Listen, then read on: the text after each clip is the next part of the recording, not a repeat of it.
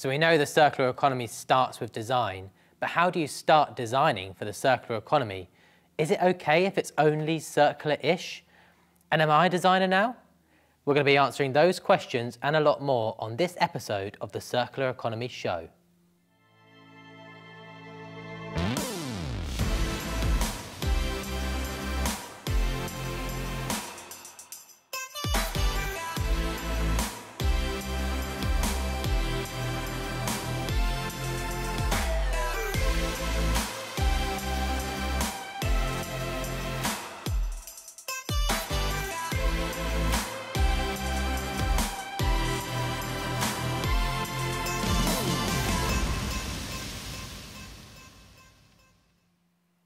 Welcome to the Circular Economy Show by the Ellen MacArthur Foundation, where we develop and promote the idea of a circular economy, engage key actors in that transition, and develop system solutions at scale. My name is Seb. I'm going to be your host for this episode of the Circular Economy Show, and the topic of this episode is circular-ish. We're really trying to drop the curtain, not just talking about polished solutions, but talking about the process and the journey of circular design, and we hope to take you with us along the way.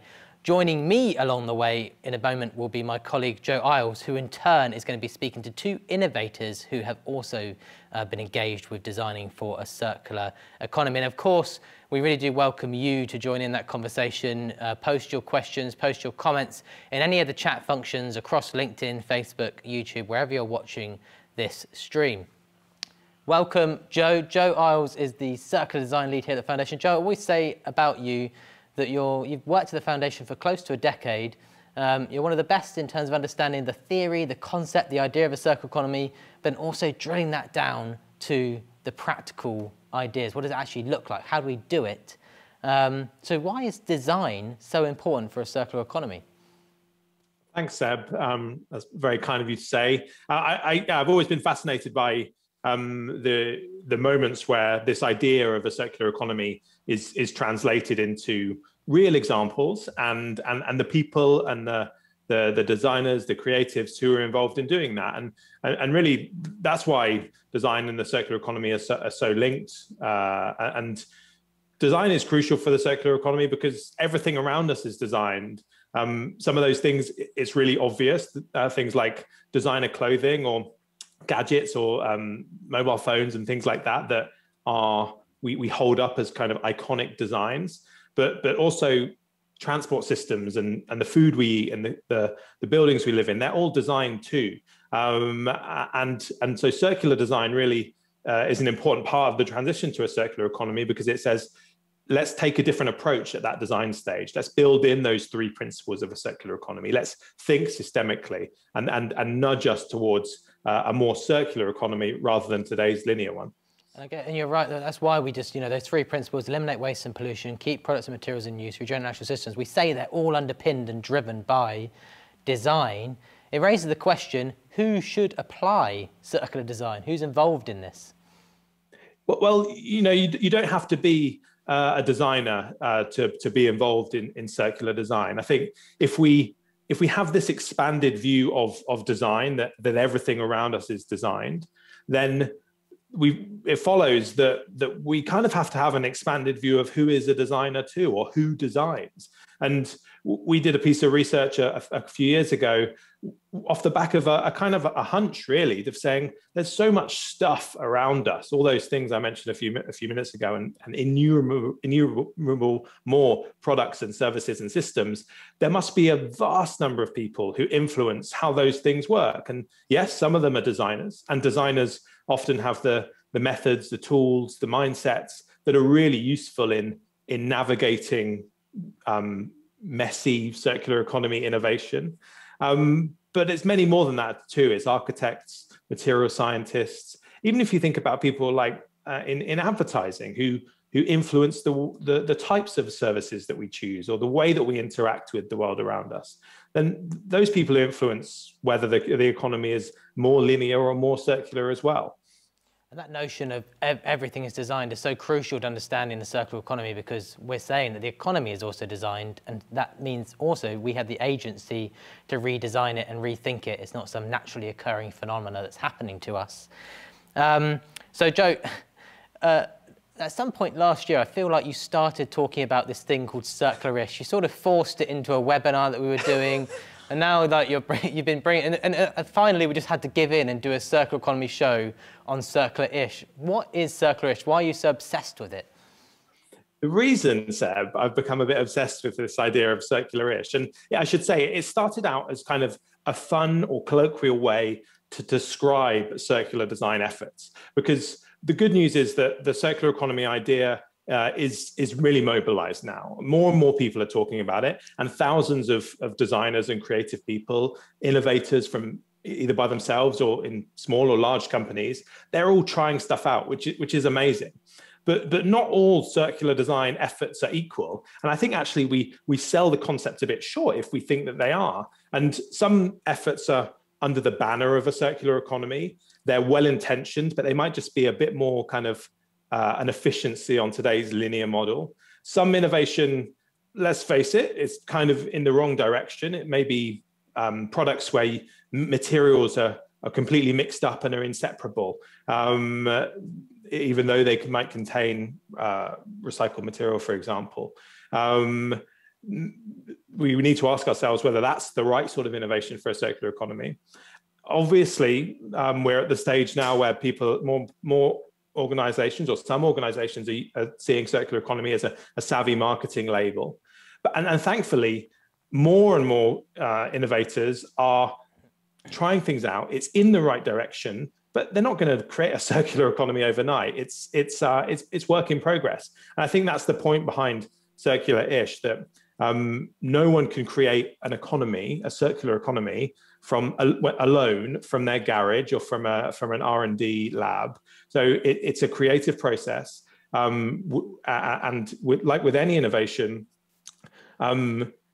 any step forward is also probably going to come with a number of other questions, the bits that the designer is really proud of, the things that they'd like to do differently next time, the things that were really difficult, or what else would have to change in the system to make their job a bit easier. So that's really what I mean when I chuck out this colloquial term circular-ish. It's about encouragement, about saying you've started on this creative journey.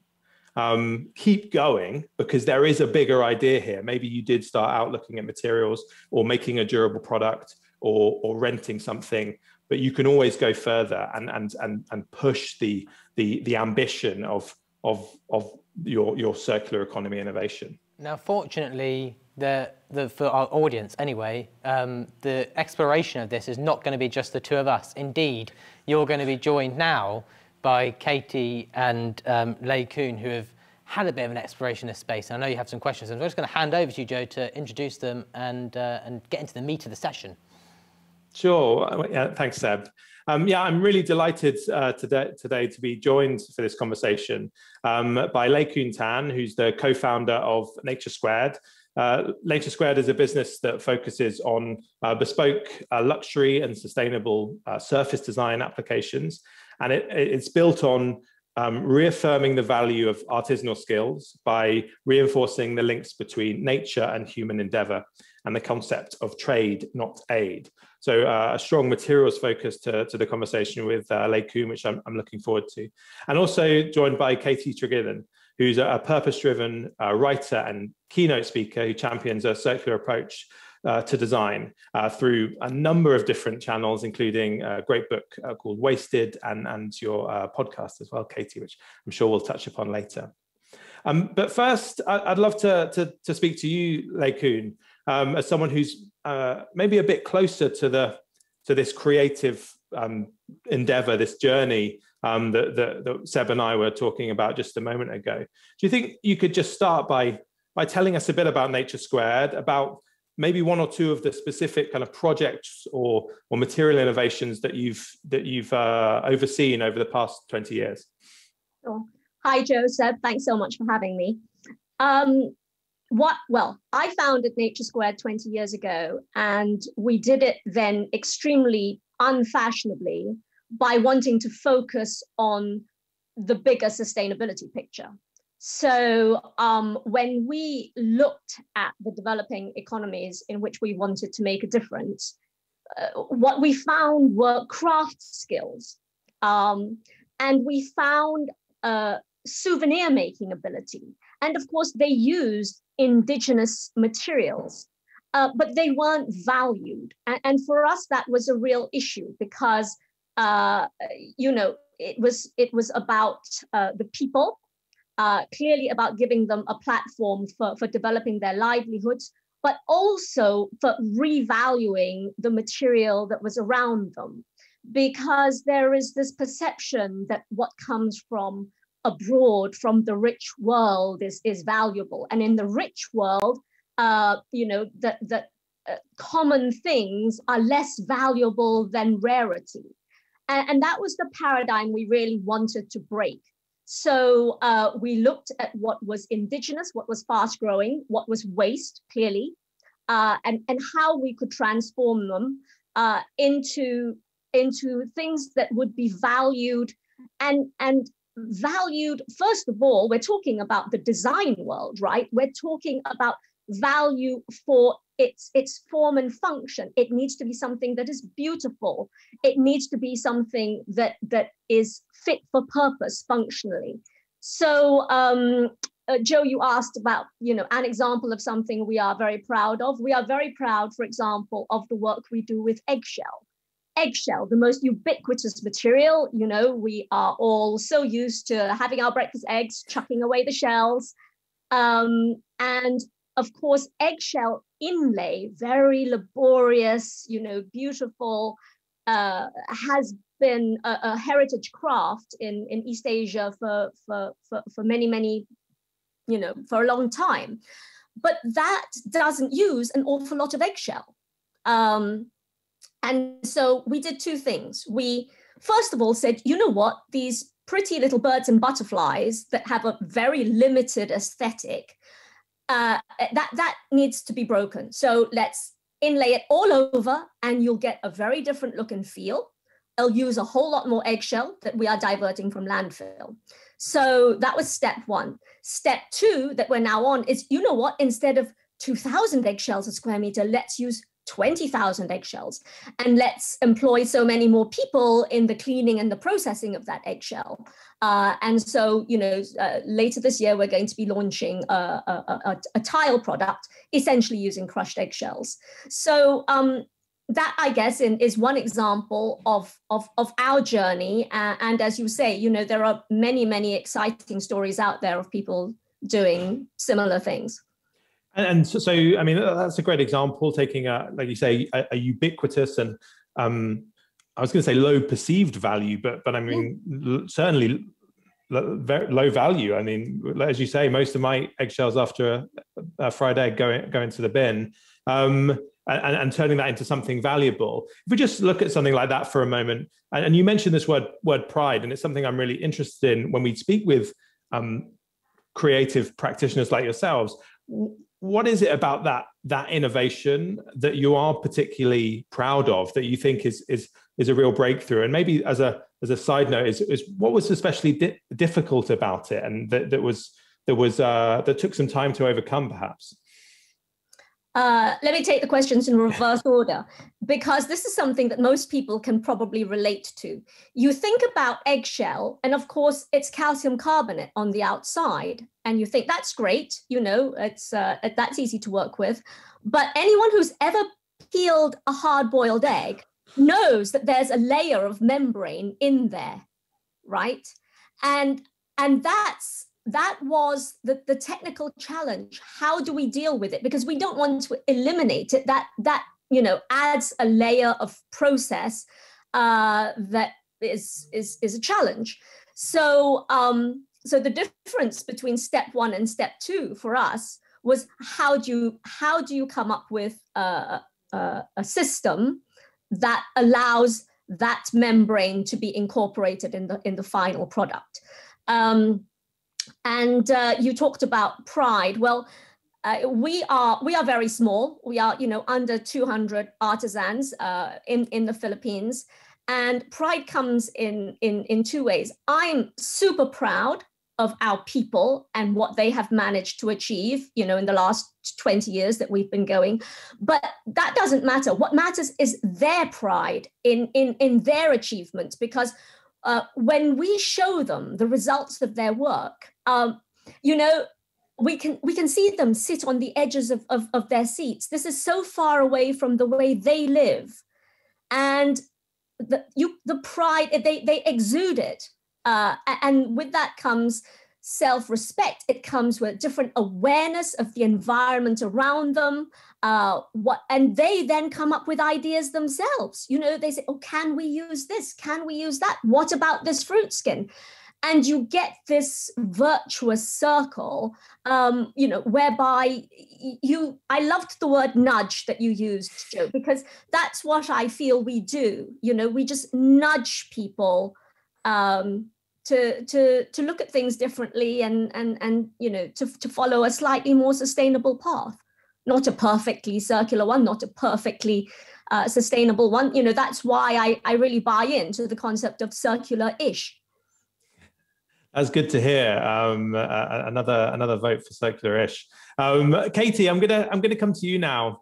And in your book and in your podcast, the book Wasted, you feature about 30 different designers, I believe, who are working on projects like this. And is this story quite typical? What from? I mean, you've known LeCun for a while now, but what really stands out to you from stories like this?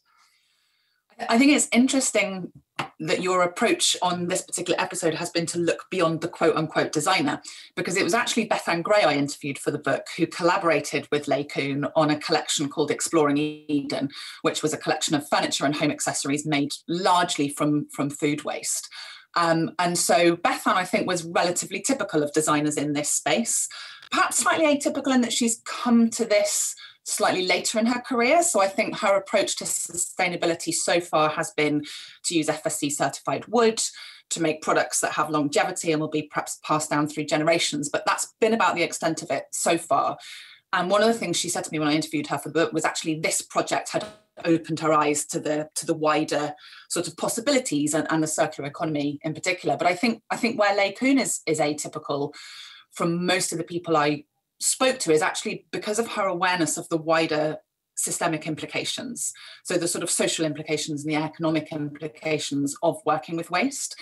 So all of LeCun's projects sort of form part of a wider environmental stewardship project and are also helping to sort of support people living on, you know, with vulnerable income. So for example, fishermen, when Nature Squared buy shells from fishermen, that A, gives them additional income, which helps to support their livelihoods, and B, that income is often invested back into things like more environmentally friendly fishing nets. And so I think there's an awful lot of designers who've sort of cottoned onto the idea of working with waste, but I think not all of them have necessarily taken that step further. And that's where I, again, think this idea of circular-ish is fascinating, because I think they've sort of said, I asked a lot of them, okay, so you're using waste in your product, what happens when your product becomes waste? And a lot of them would sort of say, oh, well, it's not going to, because I've designed it to last for ages and ages and ages. You know, it's going to be handed down through generations. And my question is always, okay, and then what? What happens in, say, 500 years' time when your beautiful heirloom table is no longer of use? And that was a question that not all of them had fully resolved yet. And so I think it's important that, you know, we don't shame people for not having got there. I don't think this sort of trend for environmental shaming is helpful. I think it's brilliant that people are taking those first steps, but I think it's important to acknowledge that there are more steps to go before we reach a circular economy. Yeah, and we're gonna come on to that in a little bit, but let's linger on that idea for just a moment. Then I think so. The conversation that we've had so far has really we've had some glimpses of a bigger idea behind circular design, but we have spoken a bit about materials, and it's a place where a lot of designers and creative people and innovators in businesses, that's where they're starting. They're looking at what's in front of them, a mountain of waste material of some type, and they're saying that's very tangible. Let's do something with that. And is there a danger that you might, in doing that, you might ignore some of the systemic considerations, or maybe to put it a different way, just because you can turn waste into something new, should you? can that lead to some unintended consequences?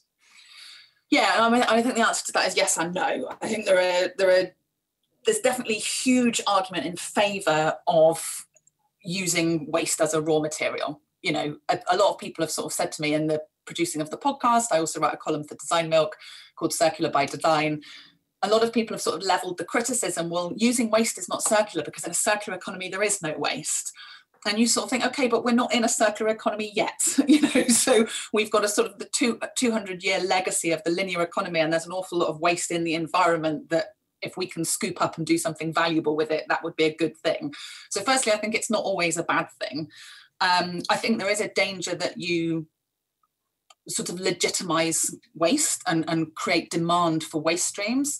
So, you know, plastic came about as a byproduct of the oil industry, and now in some ways is driving the extraction of oil. So I think we've got to be careful about that. But I mean, there are certainly examples where it's okay to legitimize a waste stream if you're using that waste in a product which can go back into the circular economy. So there's a city in Denmark where 11 companies have got together and formed 22 waste exchanges. One of them makes insulin, and the byproduct of that is spent yeast, and another company turns that spent yeast into biogas and fertilizer. So you can see how there are examples where reusing waste stops it from being waste at all. And actually, a lot of the designers in my book argued that we shouldn't be using this word waste. We should be talking about secondary materials or second life materials. So I think it can be valuable in that sense. I think it really depends on the process. You know, if you're trapping waste products in epoxy resin in a way that they can't be separated afterwards and they can't biodegrade, whereas that waste product could have previously biodegraded, then that's not a good idea.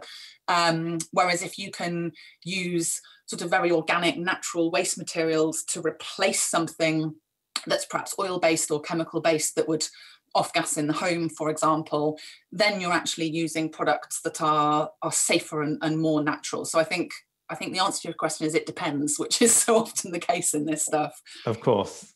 And I think that touches nicely on this idea that part of the reason it depends is because we're talking about systems and they're complex and vary from between different contexts and geographies and cultures and so on. And Lei-Kun, to come back to you, you've as we've said, you a lot of your work, or if we browse the Nature Squared website, you can see the specific materials that you work with. But even in our short chat now, it's clear that dealing with materials has taught you a lot about the wider system. And what are some of the big learnings over the 20 years you've been working with Nature Squared? That because this isn't just a material story, is it? There's so much more about the wider the wider economic system that you've discovered through your work. Yeah, absolutely. I mean, first of all, you know, people characterize us as driven by materials. That's the very tangible end of it. The intangible end of it is that we're actually, as Katie so well described, where our primary driver, insofar as, you know, there's sort of one more equal than others, are the social aspects of it, and the economics of livelihood. In a less developed community is such that it's the same concept to us as micro banking, micro lending. You know, that if you can augment these low livelihoods by a little bit, the marginal impact is huge. Now, we don't want to lecture people, but the fact is, if that comes with an educational element, then that has, in systemic terms, you know, clearly does good. At the other end of the scale, let's not kid ourselves. You know, we talk a lot with designers and architects, and of course also end consumers. The designers and architects talk to their project owners, and a lot of this is driven by aesthetics and function, and that's what these guys are paying for. Okay, and if we come and we say, look, this thing is not particularly beautiful, but it is very virtuous. Please buy the virtue. It isn't going to fly. So therefore, the economic model must be one in which you deliver something that is desirable at the best, at the most optimized sustainability price that you can. And the example that I often give is, look, we do what we do and we try and make it as circular as we can. But then an architect comes along and says, I need to put this in a public space, or I need to put this on a cruise ship. It needs to meet this flammability standard, or it needs to be a floor that's walked on. And in one stroke, you have put a coating, an additive, a something that as Katie says, negates an awful lot of it. But this is the real world we live in. And I'd rather have that opportunity, have that conversation, and carry on that path than lecture them and say, no, what a terrible thing to do. How could you possibly want this? I think that's a great sentiment, and one that really resonates. This idea that you spoke about it as a path and an implied journey, and I think there is this sense of keep starting but keeping going. And Katie, I don't know if you speak to designers and either glean from them or maybe with your experience you give them a steer, but is there anything you could share about how to celebrate those early wins and successes, but to keep going, because it is a journey, and potentially quite a long one if we're really thinking about this very ambitious future circular economy? I mean, I think transparency is the most important thing. So there is so much greenwashing out there these days. I think it's often quite difficult for consumers and even interior designers and architects who are specifying products to sort of tell the difference. And I think the brands who I think are doing best, and the sort of even young designer makers who are doing best, are those who are being really honest. So sort of saying, this is where we're trying to get to. At the moment, we're here, we've achieved steps 1 and 2. We're halfway through step 3, but it's a 10-step plan to get to where we want to. I think there are also sort of certifications like the sort of B Corp standard and Soil Association, and there's unfortunately far too many of them. But I think some of those sort of situations where you're not marking your own homework can be quite helpful. EPD labeling, so environmental product declarations, I think that stands for. I think some of those things can be really helpful to sort of combat some of that greenwashing and have that transparency to sort of say, these are the bits we've achieved. But I think some of those sort of big certifications are not open to smaller companies. So I think for brands just starting out, it's about just being really honest and transparent about the steps that they've taken and the steps they're yet to take. And I think being honest with themselves about that as well, because I think sometimes it's that sense of sort of, well, I've done this thing, tick, I can rest on my laurels now. And I think understanding that it is a journey. It's not, there is no product that is perfect in terms of sustainability. There are always compromises to make. And I can give you a very personal example, which is that when I started writing the book, I said to the publisher, it cannot be wrapped in plastic and it must be made of waste, and I wanted those things written into my contract before we started. And she sort of said, look, I can't write them into your contract, but I promise we'll do our absolute best. So at one point in the process, she came back and said, look, we've investigated the potato starch poly wrap. It doesn't last long enough. It starts biodegrading after 6 months and the books might be in storage for a year. So we're going to wrap it in plastic. And I was just like, no, we can't do that. We have to try harder. And in the end, we found a poly wrap that's actually made from a byproduct of the sugar processing industry. So it's a sucrose. It looks and feels and works exactly like a plastic poly wrap. So that was a win. And the publisher's actually now using that for all of their books, which is fantastic. Paper, on the other hand, the cover is made from a waste product of the leather processing industry. So the cover's made from waste. The paper, I really wanted to be made from recycled paper. But the cost implication of that meant printing the book in China and then shipping it largely back to Europe and America, which is where the biggest audiences for it were. or making it so expensive that most people wouldn't have been able to afford to buy it. And so actually we decided the carbon footprint of all that shipping negated the benefit of printing it on recycled paper. And so it's printed on FSC certified virgin paper, which sort of feels really wrong for a book about waste. But actually, when you took into account all the complexities, that was the most environmentally sound decision. And so I only share that example to sort of say that I think there are compromises always. And I think the more open and transparent we can be about those, not only to sort of prevent greenwashing and promote transparency, but also to sort of encourage our competitors, our collaborators, the other people in the industry to sort of say, you know, this is not about me pretending I've got this perfect. It's about sharing my journey so other people can perhaps learn from that. And learn from it and maybe go further, hopefully go further and build on it. I know Seb's been listening in intently, but I just have one more question that I would love to get a quick answer from both of you. We have spoken a lot about materials. I think it is something that designers deal with or are very in close proximity with on a day-to-day basis. So in a sense, that's unsurprising. But we've also in this conversation knocked on the door of some of the much bigger ideas around people's livelihoods and the social benefits of creating products in this way. I'd just like to get a sense, Leikun, starting with you, what would it be like if the whole economy worked in this way? Can you maybe highlight what some of the benefits would be if it wasn't just Nature Squared and a few other pioneers, but the whole economy worked like this? Oh, wow. Dare to dream is your question, right?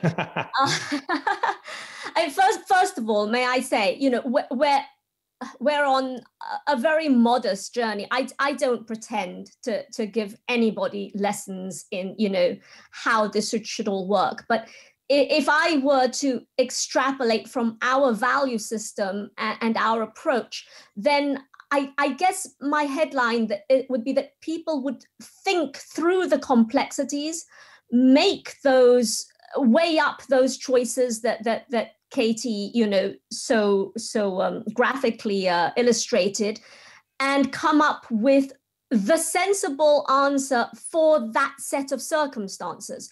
And I'm sorry to be as vague as that, but the fact is that ducking the complexity is where the problem often is. You know, we want the soundbite.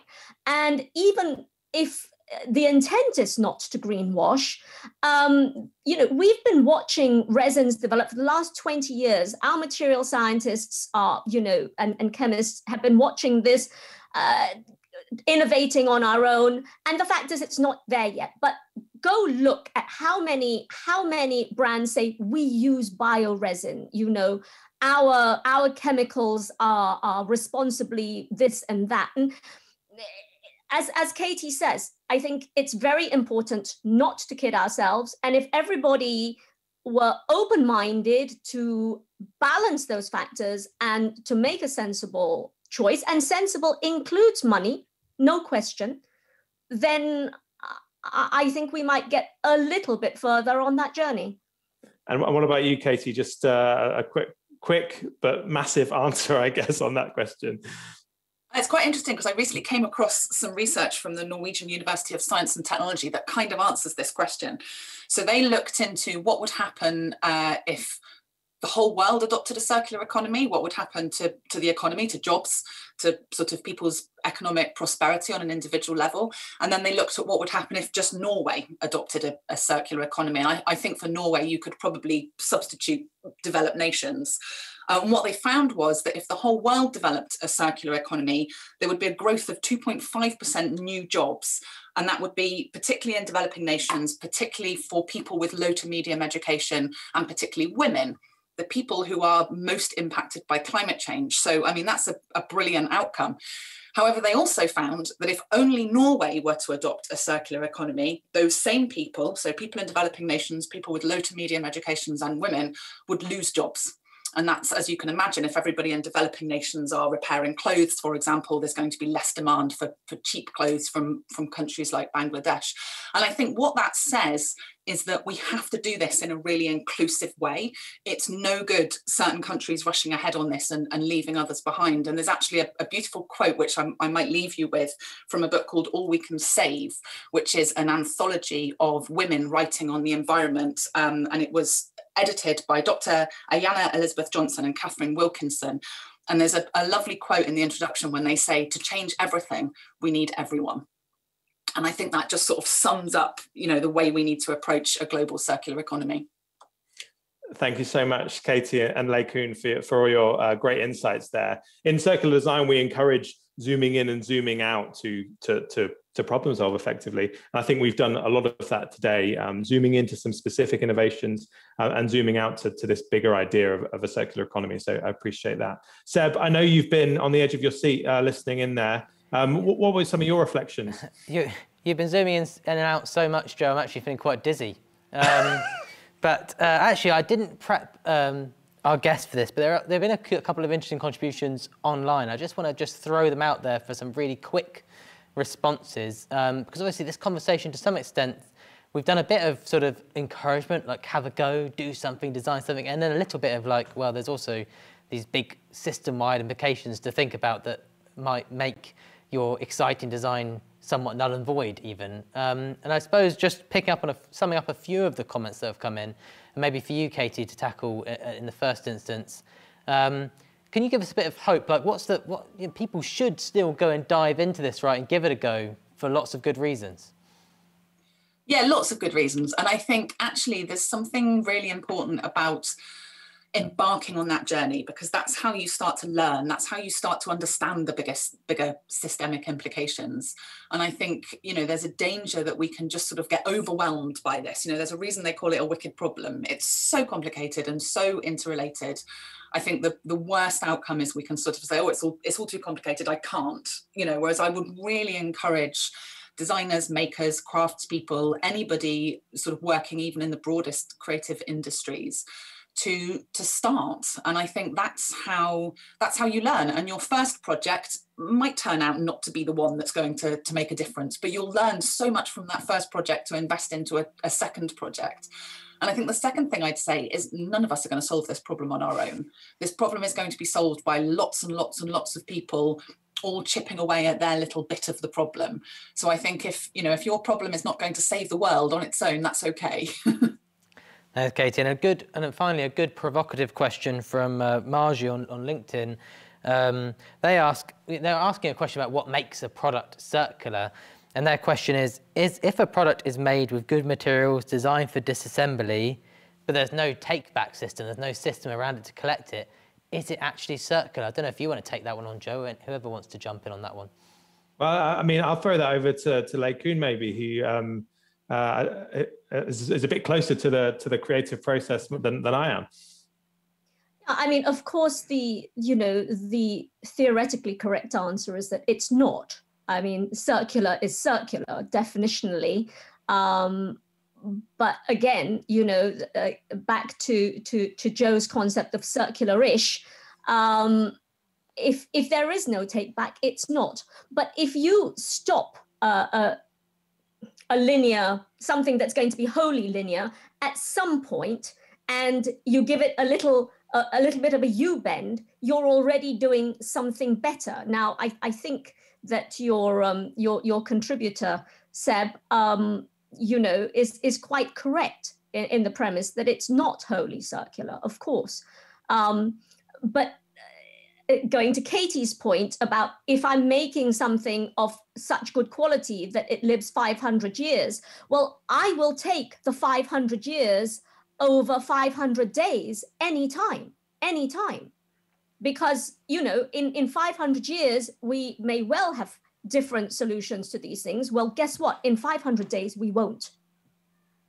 Lei Kun and Katie, thank you so much for joining us on the Circular Economy Show. Joe, your firstly, circular-ish is taking off. You've definitely got two advocates for it here. Secondly, I've trademarked it, Seb. We're not quite done with you yet, Joe. We've got one that we'll just wrap up with you in a moment. But before we do that, just a reminder to our viewers that this is just one episode of the Circular Economy Show under the Foundation's wider content and focus on circular design. Let's take a quick look at some of the other conversations we've hosted previously, which you can find on our YouTube channel.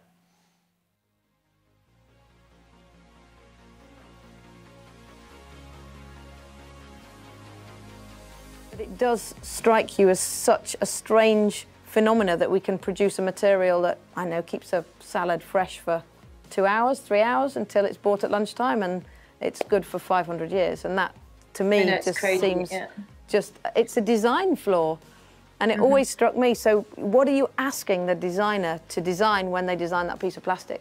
Because it's amazing science. It can, keep it fresh and let bits of it breathe and all of those things. But actually, is it designed to last forever, or is it designed to do that for a certain period of time? And that design question is something that we so often come back to at the Foundation. Is what are you actually asking people to design? I can't keep on making more products that goes into the world that will not be taken care of, or will not, nobody would take responsible for. I always find it quite an amazing paradox, both that there's so much plastic in food, which, as you say, is this weird combination of like the most short-lived objects, i.e. food, with the most long-lived objects, i.e. plastic. And also that you get so much plastic in kind of kids' toys and diapers and wet wipes. Again, it's like, it seems so paradoxical that you're buying these materials that are going to have a kind of long-lasting negative effect on the planet to use for your children that are going to be the ones that inherit the planet. I think creative industries bring the notion of impossible as solvable.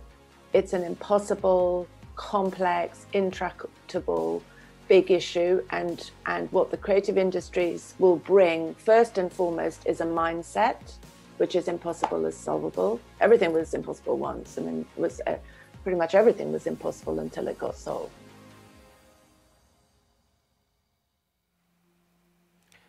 So in that video we heard from, among others, Lily Cole and IKEA, various conversations the Foundation has hosted over a period of time with leading designers and leading design thinkers, all available on our YouTube channel and cropping up consistently in episodes of this show and the Foundation's other activities.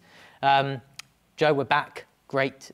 Just a couple of final reflections on the conversation we've had today, and also looking at that video, that the circular design seems like it's something that's extremely varied as an idea. Is that true? I think that is true. And, this is circular economy in this kind of recent wave of activity, of momentum, is really, the term has really grown in the past 10 years, which is a relatively short time scale, really.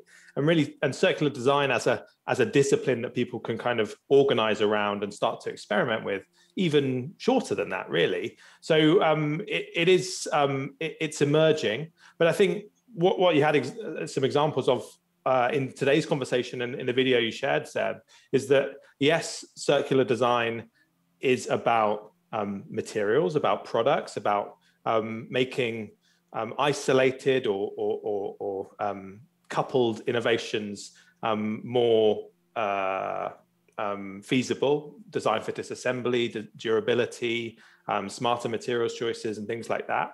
But it's also about business model innovation, about maybe a whole organization. I mean, you heard from IKEA, they're rethinking all of their 10,000 different products in their catalog along a circular economy roadmap.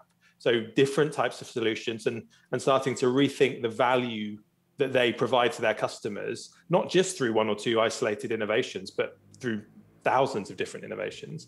And then you've got even bigger, even a bit more kind of abstract, is how we design for systems change. You mentioned that the economy is designed, Seb. I mean, we can argue about that next time we're together in the office. But really, is it designed, or is it the consequence of innumerable different design decisions that are combined and kind of ladder up to this to create a system? And I think, however you look at it, those different design decisions can nudge, and we use this word nudge, but can shift the economy towards a more circular outcome.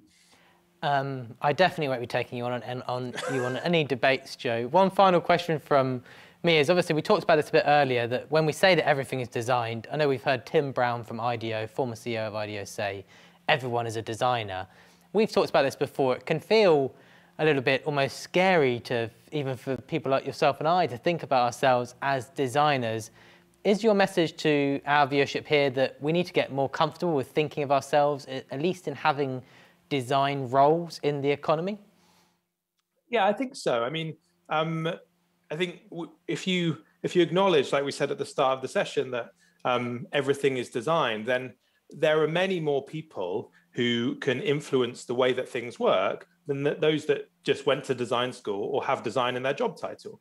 As we said, those people do have a toolkit of methods and ways of working which are really helpful, but there are many more people who have agency and the enthusiasm to reimagine the world around us along circular economy lines. So yeah, we are all designers in some respects. I also think you have to do it. Just because I made a loaf of bread, it doesn't mean I am a baker, although I kind of am an amateur one. So you have to try these things. I don't think we can all say that we're designers if we're not trying to reorient or change a bit of the world around us. So I think you can be a designer too, Seb, but you have to do it. I hope I'm a better designer than you are a baker. Joe, thank you so much for joining this episode of the Circle Me Show.